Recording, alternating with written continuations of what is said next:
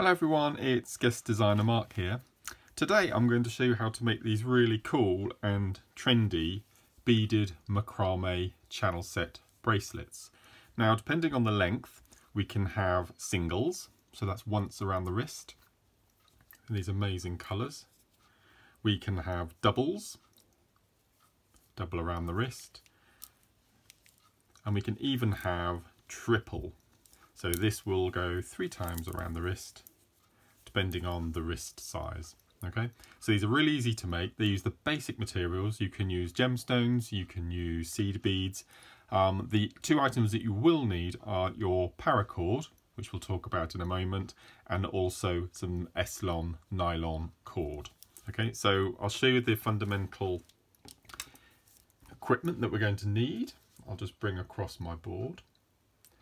So in front of you here, you have everything you need to make these bracelets. So obviously we need a macrame board. You can use a small or the large. A selection of paracord. For the demonstration, I'm going to be using black. I've got a green and a grey here. Sharp pair of scissors, a cigarette lighter or a naked flame just for finishing off your pieces. As I've mentioned, a selection of nylon cord. Now either the 0.4mm or the 0.3. Okay, just to make a nice feature of the cord. And the last thing you're going to need are these. These are T-pins, which we have them regularly featuring on the show because we need these to hold on to our cord while we're doing our basic macrame. And I think that's it. So I think we are ready to go. So I'll just pop all this equipment to one side and we'll make a start. So this is your small macrame board, and as you can see we have slots along the top, the sides and also along the bottom to hold your cords, and then we have measurements along the top and down the sides, and these are in inches. So the large squares are 1 inch and the smaller squares inside are 1/2 inch. Okay, so we're going to need our macrame board. So the next thing we need to decide is the length of our bracelet. So as I said, I've gone for a piece of black paracord. Now this is the paracord 451. So inside the nylon outer coating we will have 7 thinner cords. So this is probably one of the strongest cords that JewelleryMaker have in its stock. So we need a piece of paracord. Now what you need to do first of all is you need to decide on whether you're doing a single, a double or a triple length, and you need to double the width. So in effect, if I'm doing a single bracelet, I would probably need between 14 and 16 inches because you have paracord going down either side, not just a single. You will need to also have probably about 1 inch, 1.5 inches to make your loop that's going to take your knot at the end. So I would probably go for, if I was having a say 7-inch bracelet, I would go for 16 inch of cord. And then obviously if you're going to do a double, you would double that, and triple, you would triple that. So I would basically take a piece of paracord, wrap it around the wrist singly, double it, and as I said, leave a couple of inches at the end for your loop and your knot at the end. Okay, so I'm going to flip the macrame board over so it just doesn't confuse everyone with the measurements. And the first thing I'm going to do is I'm going to take my piece of paracord, and as I said, I've got a smaller piece here for demonstration purposes. I'm going to find the 2 ends, and then I'm going to find the loop at the end. Okay, and I'm going to take my first T-pin and I'm going to place it just inside the loop so it holds it nicely in position. And then what I'm going to do is I'm going to take my 2 cords and I'm going to go down to the bottom of the board and I'm going to secure my cord in 2 slots at the bottom. So if you have a macrame board that's getting a bit old and a bit overused, then I would definitely keep it for your paracord pieces, because obviously you have larger cords going in the slots at the top and bottom of your board. So that's now held in position. For contrast, I'm going to go for a red nylon cord, and I'll probably take about 6 foot length of this, but today for demonstration I'll just take a couple of feet. And as I said, this is the 0.4 or the 0.3. It all depends on the size of the drill hole in your gemstone or bead that you're using, because you will need to feed both ends through each of your beads. Okay, so just bear that in mind before you start your project. Take your bead of choice, just decide whether the 2 cords will go through in opposite directions. If they will, you can use the 0.4. If it's a bit tight or they won't go in, you'll then have to go down to a 0.3 or choose a gemstone or a bead with a larger hole. So the first thing we're going to do is we're going to find the central point of our nylon cord, and we're going to feed it under both of our paracord cords. And we're going to, as I said, we're going to find the middle. Just feed that down. And we're going to be doing basic square knot macrame. Okay, so we'll pretend that no one has done macrame. I'll just give you a quick little taster session. So these are our lazy strands, and they're called lazy because, as the name suggests, they don't do anything. They're holding there in position all the cords and the beads, and these are your working threads, and these will do the actual knotting. So the first thing we're going to do, I always start on the left hand side, but it doesn't really matter if you start on the right. I'm going to take my left cord, and this is where the slots in the macrame board are really useful. I'm going to take my left cord and I'm going to feed it over the two cords to the right. So we have a letter D in effect. Then I'm going to pick up my other cord. I'm going to drape it over the top of that horizontal. And I'm going to take that cord and I'm going to feed it underneath where all of those cords cross. I'm going to pull the cord, and then this will make your first initial knot. And as I said earlier at the beginning in the introduction, you need to leave a loop of about an inch. You need to be able to get your index finger in the hole. So we're going to do the right hand side of the knot. So I'm going to do in opposite this time. So I'm going to take my cord and place it over the top, so it's a letter B. So we have a D on the left and a B on the right. I'm going to take my left cord, I'm going to drape it over the horizontal, and then I'm going to feed it underneath all of those cords diagonally to the opposite corner. And then I'm going to pull, and that is your full square knot. So a left and a right is a full square knot. So I'm going to do the left again. So left and then right.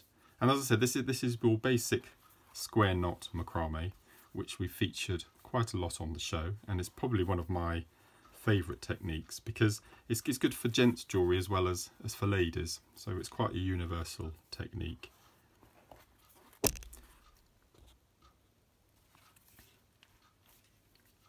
So I'm just going to do a couple more knots. Ideally you want to do 5 full square knots, so that's left, right, 10 times.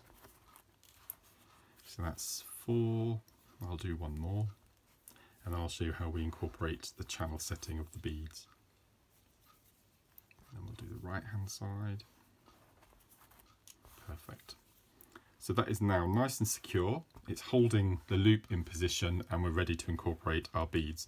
So the beads that I've decided to go for are these amazing 8mm faceted black onyx. Now, I would either go for 6mm or 8mm. You can get away with 10mm, but they are quite big. I always feel that 8mm is a really nice, perfect size for channel setting. So I'll just put those to one side. So we just need to prepare our cord position before we add our beads. So what we're going to do is we're going to take our left cord into the centre of our two paracords, under and out to the left. And then we're just going to ease it up to the top. Going to take our right cord into the centre of the two paracords, underneath and out to the right. So whichever side your cord is on, we do the same side. So into the centre, under and out. Okay, so now our cords were on the inside and they're now on the outside. Okay, so if you open those cords, you can actually see the channel starting to form. So we can start adding our beads. So what we're going to do is we're going to take our left thread and we're going to pop it on our bead. So I'm just going to pop that on. And then keeping that bead in your left hand, we're going to take our opposite cord and we're going to thread it through in the opposite direction. So the first cord was going from left to right, now we're going to go right to left. And as you can see, there's plenty of space in this black onyx. And I'm going to pull the two threads in opposite directions. And what you will see then is the bead will sit on top of the paracord. Can you see if I just tilt it sideways? You can just see it popping on. So what we're going to do now is we're going to do that little manoeuvre with our cords again. So we're going to take the left into the centre, under and out. And then we're going to take our right cord into the center, under and out to the right. And then when we pull, what will happen is, plop, it will sit nice and neatly inside the channel. The cords are in the right position for our next bead. So I'm just going to reach across, take one of our 8mm black onyx. I'm going to take the cord through one side of the hole,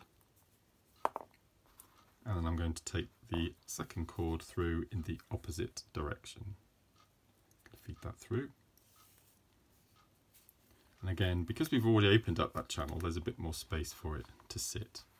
So again, it sits on the top of the channel. We take the left cord into the center, under and out, right cord into the center, under and out to the right. Again, pull nice and tight. And I think the red against the black makes a really nice look. Again, we'll do a couple more. So we take the left cord, pop on our bead through the left side of the hole. Then we take our opposite cord and we feed it through in the opposite direction.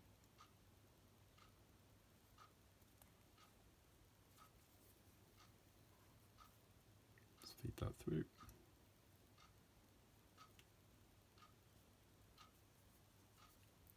Pull it nice and tight. And this is a really nice little technique because it is really simple to get kids involved with as well. So inside and out, inside, under and out, and pull it nice and tight. And you can see they're all sitting nice and neatly inside that little channel. Right, we'll do two more and then I'll show you how we finish. So obviously you would continue with this until you got to the length of your single, double or triple wraparound bracelet. So I'm going to feed that through in the opposite direction. As I said at the beginning in the introduction, if you just make sure that you can get 2 thicknesses of your nylon cord through your drill hole before you start, because the last thing you want to do is get all excited about your up and coming project and then get everything sorted and then you can't get your cords through your beads. There's nothing worse. So I'll just do one more. So as I said, you would just continue with this right to the very end of your cords, but bear in mind you need to leave a couple of inches at the end to tie your finishing off knot. Just going to slide that through, and then we're going to bring it down to the bottom, and we're going from the inside and out, inside and out, and you pull nice and tight. And again, so not only do you get the beads down the channeling centre, but if you go for a contrasting colour, it makes a really nice outside edge feature as well. So the next thing we have to do is we have to replicate our square knots that we did at the top of our piece of work. So again, it's basic square knot macrame. So start with the left side, and then as you can see, it just pulls everything nice and neat to a nice neat finish. It looks like peas in a pod. Then we do the right hand side, and you'll notice that it will tighten up quite considerably when we do our second, there we go, half of the knot. So as soon as you do that second part of the knot, it will all sit nice and neat and tight. We're going to do the other side. So 1, 2, 3, 4.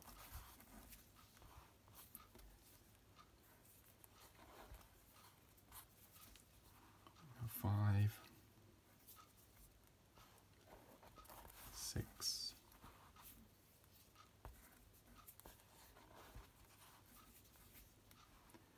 7, 8,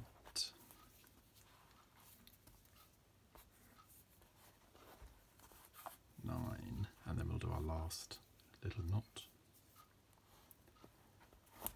10, like so. So we've now got our completed 10 knots. So now we can take it off of our macrame board. Just put those pieces to one side. And then what we're going to do is we need to first of all dispose of our nylon cords. So the way that I do this is I take my scissors and I just cut, leaving a tiny little tuft, just a couple of millimeters. Flip it over and do the same little tuft. And then I use a cigarette lighter. You can use a candle or a naked flame. And what we're going to do is we're just going to melt and squidge the ends of our S-long.